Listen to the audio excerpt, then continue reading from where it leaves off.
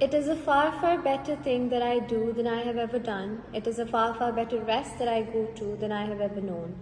This book, A Tale of Two Cities, was written by Charles Dickens in 1859, situated in London and Paris.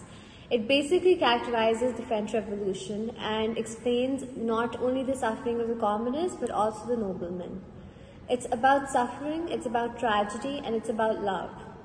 So when we look at this book in a deeper context, we see that it's about the time during the French Revolution when noblemen were being gathered and executed. So basically it's about this young woman, an 18-year-old, Lucie Menet, who goes to Paris to find her father. There she falls in love with this nobleman, Charles Darnay, who travels with her from England to Paris and then gets imprisoned because of his ancestry. He belongs to a noble family which has been accused of oppressing the general public and stealing from them and even murdering some.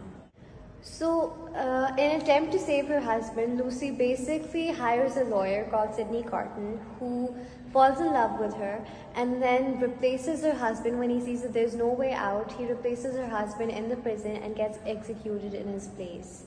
So when we look at it, it's not just about how when we look at the French Revolution, this book really changes your perspective because it basically shows us how the people during the French Revolution suffered, not just the commoners who had nothing to eat and were revolting against the tyranny of their oppressors, their rulers, but also the noblemen, the innocent people, their families, the servants who suffered at the hands of this general public who was revolting, and they thought that they were just ridding themselves of their tyrants, but in actual they made a whole lot of people suffer, including innocent families, children, servants, and many more. To sum this time up, the time of the French Revolution, Charles Dickens basically quotes, "It was the best of times, it was the worst of times. It was the age of innocence, it was the age of ignorance." So basically we see that A Tale of Two Cities has a very deeper context than you might read or that you might understand in your first read.